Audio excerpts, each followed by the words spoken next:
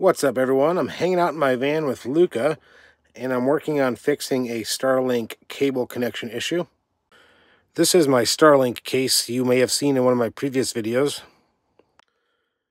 And this is the normal connector that comes with your Starlink dishy.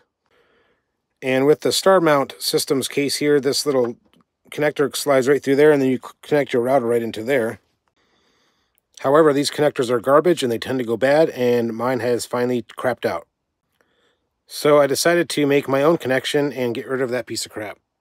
This is the cable that comes with Starlink dishy, and I cut off this end right here. And I'm currently working on putting together my own RJ45 connector.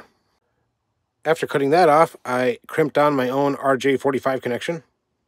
And the rest of this is essentially just a coupler. You plug one cable into this side and one to this side, and then you screw this side together. Tomorrow I'll hop on the roof and do the other side and connect these together, and we'll have internet.